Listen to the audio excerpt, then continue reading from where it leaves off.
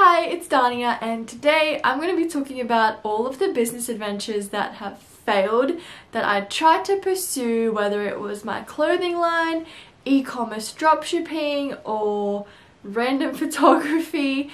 There's so many things that I've been through, so today I'm going to share them all with you and let you know that you don't have to succeed in your first try. You have to go through so many failures and hurdles to get to that finish point that you're waiting for. So I'm hoping to share my story so I can inspire you guys to keep moving forward. So I've been into business for as long as I can remember. My dad is a businessman, so I've seen him do all of these transactions and pursue all these different paths, and I have wanted to do that for ages. In grade 12 I decided to do my first business adventure, and it was, I don't even remember the nooks and crannies of where this was going, but it was something along the lines of I would do free photography for upcoming models to increase their portfolio, and once it was increased then I would do some paid work and I would increase my portfolio for photography. Can't recall it, but I put like no effort into that because I was in year 12, I was studying really hard to get into medicine, and that got nowhere. I mean, I did like obviously research a lot, and I was really good at photography back then, and I mean it could have gone somewhere but it didn't. So next one is the one that you're all going to be familiar with, is AXA collection. So this is still my little baby. Like, I'm so in love with this idea, and it's something that I do want to pursue down the track, like perhaps after I've graduated as a doctor. It is a clothing line. I'm so passionate about fashion and expressing yourself with the things that you wear and being true to who you are and being free from judgment, because I know so many people, including myself, have been cautious about what I've worn because I'm so scared about what other people are going to think. And the fundamentals behind that was I really wanted to create a line for organizations that I was really passionate about, and the two things were homelessness and domestic violence. But it's just not the right time to do it because I had tried for 2 years to get the trademark approved for AXA collection. I had my logo ready, it was perfect. I got that approved, paid $250 for the logo, and then AXA collection, the name got rejected. I filed 2 adverse trademark reports, changed my name to AXXA collection. That got rejected, and by that point I just realized sometimes you've just got to close a chapter and move on, and that's what I decided to do. You can find a lot more about this if you go back to my previous videos. You see a lot about my clothing line. I learned a lot of lessons from that. Send me a DM on Instagram if that is something that you want to see, and I'll definitely post a video about the things I learned from my failed clothing line. And one of the biggest things was recognizing who your true friends are, because I have copped so much bickering behind my back ever since I decided to start a clothing line. It is insane. People who I thought were really close to me and really had my back. At the end of the day, I'm very thankful that I went through that process because it did allow me to filter through my friends, and now I'm very happy. I have such an incredible network around me who support me and love me, so thank you so much. Next one is e-commerce and dropshipping. This one is like a half fail, half success because I haven't finished with it. It's something that I still do on the side. So I did a full course on e-commerce and Shopify and how to adequately market with Facebook and Instagram ads and gaining traffic to your website, creating a website, all of that jazz. And creating the store involves spending days finding a product, creating all of your ads, waiting for your ads to get approved, creating multiple campaigns.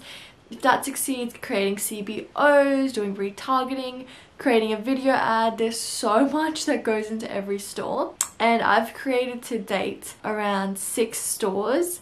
Most of them failed. Some had 1 or 2 orders.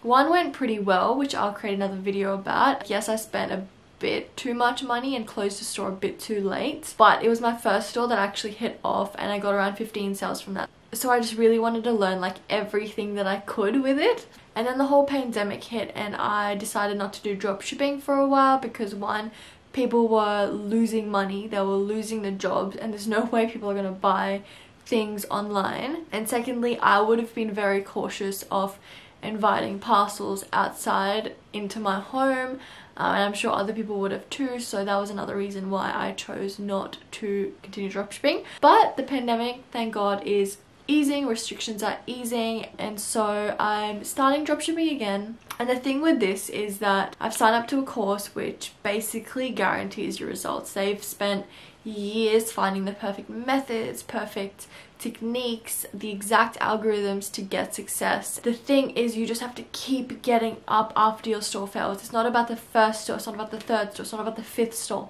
It's about the 10th, 11th and 12th store. Because what happens is you've practiced making all of these wonderful stores, you've learned all of these little tips and tricks along the way, and just when you're about to give up on the 10th store, the 11th store is what would have been successful.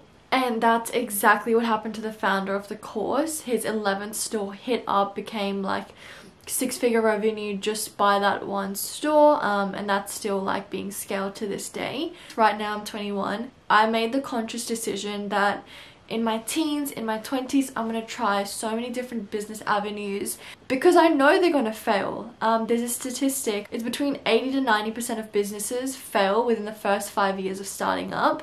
I knew that my businesses would be one of those on multiple occasions, and I would rather fail my business right now than be 35 years old investing tens of hundreds of thousands of dollars into a business and it failed then. I would rather learn all the legalities, the fundamentals, the entire package of what being a business owner is right now at this age. Fail so many times, fail publicly, show you guys how badly I'm failing, but get to 30, get to perhaps 27 and be successful and be that person that was trying for the past 10 years to get something off the road and finally do it and finally have that passive income, finally have that security in my back pocket. That's what I strive for, and that's where I can go into my next topic. That is real estate. So it's been something that I've been passionate about for ages. I see my dad and my mum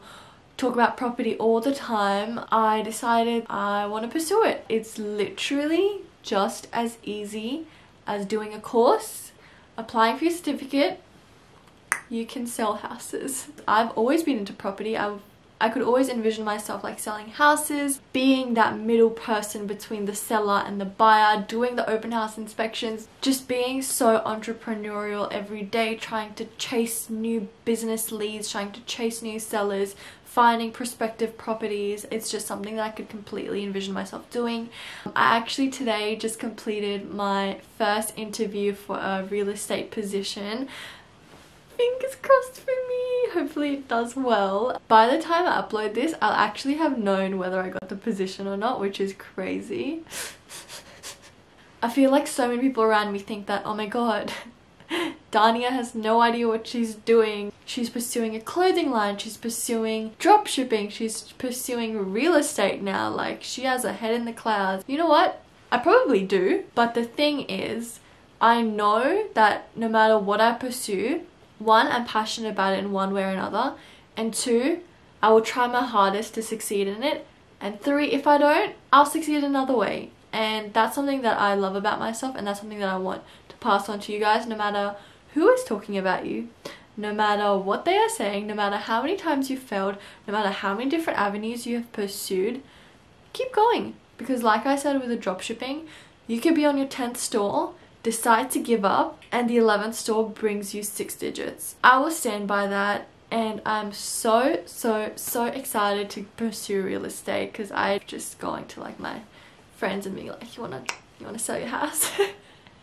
So yeah, I will actually sell one of your houses one day, mark my words, and I will come back to this video. Today is June 10th, 2020, and I will bring a person into my video who watched this video right now, and I will show you guys that I sold their house. because that's the attitude that I need to have to succeed.